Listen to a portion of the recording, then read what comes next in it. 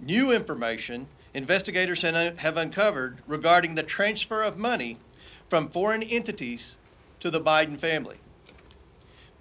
Many of the wire payments occurred while Joe Biden was vice president and leading the United States efforts in these countries. First instance, while Vice President Biden was lecturing Romania on anti-corruption policies, in reality he was a walking billboard for his son and family to collect money.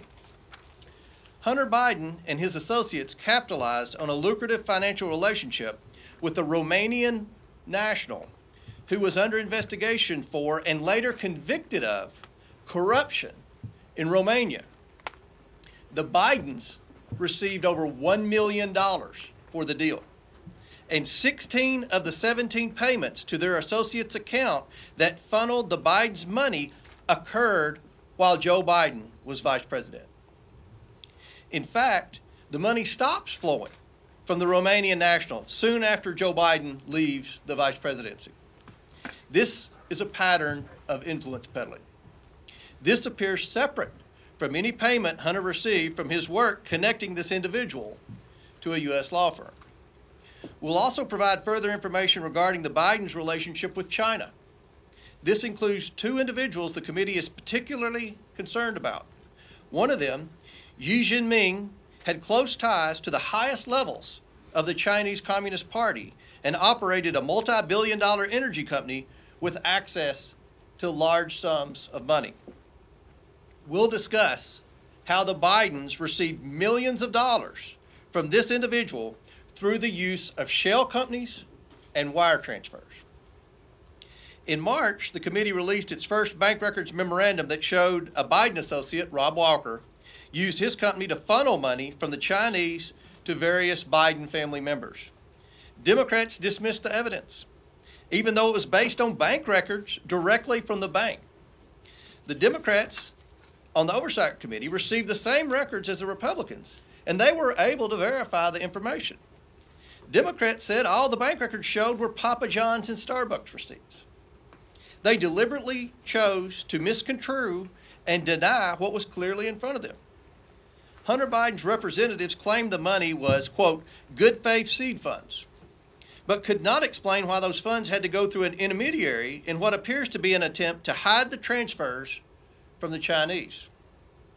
They also couldn't explain why the Bidens received over $1 million in 16 different wire transfers over a period of 3 months to at least 5 different banks.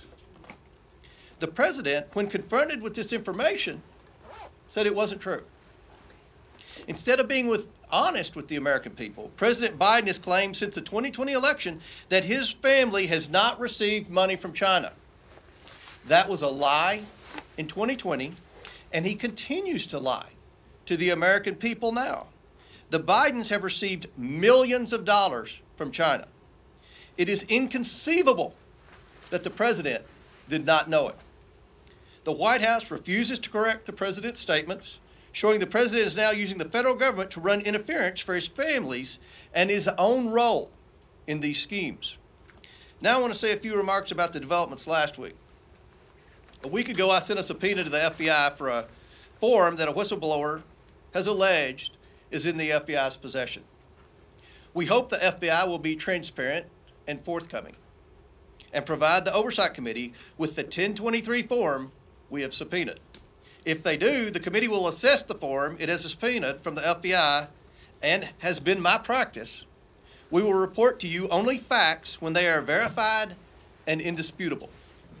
This committee will not pursue witch hunts or string the American people along for years with false promises of evidence that is beyond circumstantial evidence, as Representative Adam Schiff and the Democrats did for years. I trust the whistleblower. A subpoena from this committee is a powerful tool that I do not take lightly. The level of detail provided to Senator Grassley led me to conclude a subpoena was warranted, and I stand by that assessment. I will say this. When Senator Grassley approached me with the information the whistleblower provided, it was because of the information we've learned through this committee's own investigation that indicated to me the whistleblower's allegations are consistent with our independent findings. Those findings are what I called you here today to discuss. The committee has reviewed thousands of bank records from individuals and companies affiliated with the Bidens and their associates. It has received these bank records pursuant to 4 subpoenas I've issued to different banks. These were targeted and specific subpoenas, and each was different based on the information we believed the banks possessed. Every one of those subpoenas returned valuable information that had been unreported and that contributed to this committee's understanding of how the Bidens conducted their businesses.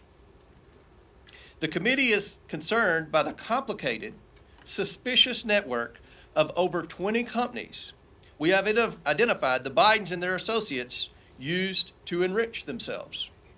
Most of these companies were limited liability companies formed during Joe Biden's vice presidency. The bank records show the Biden family, their associates, and their companies received over $10 million from foreign nationals and their companies. Some of that money came from a Chinese company and went to Hunter Biden's company. Other transfers occurred with the help of Rob Walker, who then sent it on to different Biden family members. This is not how lawful businesses operate. Chinese nationals affiliated with the Bidens created limited liability companies in the United States and then in a short period of time transferred their interest to a Chinese company that sent money to the Bidens. This is not normal. Hunter Biden and his associates courted business in countries that correlated directly with Joe Biden's work as vice president. This is also not normal. It is not ethical. And this is why we need legislative solutions. Our purpose here is to provide legislative solutions to prevent this unethical behavior from ever happening again. This investigation is about investigating allegations of corruption and fraud at the highest levels of the federal government. This should be a bipartisan issue. This committee is considering legislation that would ensure these sorts of business practices do not continue for Democrats or Republicans. Specifically, the committee is crafting legislative solutions aimed at deficiencies it has identified in ethics laws and disclosure laws for immediate family members of Vice President and the President. These deficiencies potentially place American national security and American interest at risk. Additionally, the committee is considering legislation that would strengthen reporting requirements related to certain foreign transactions involving senior elected officials' family members. Finally, the committee is evaluating the Bank Secrecy Act and anti-money laundering laws to determine whether financial institutions have the available tools and support from federal agencies to thwart illegal money laundering and foreign corruption activity. As I said, I'm very pleased with the progress the committee is making in this investigation. However, due to the information we're releasing today and further developments the committee is aware of, the investigation will enter a new phase now that is armed with information obtained in the bank records.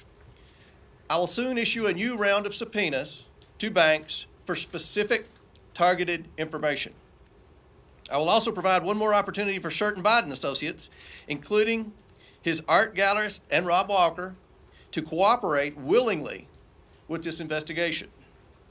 Finally, I am publicly releasing the second bank accounts memorandum to the American people so they can see for themselves the activities the Biden family is engaged in, despite the president's statements to the contrary.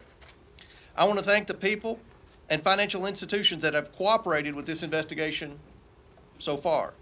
I also want to encourage more people to come forward and let them know that their information will be kept private and confidential.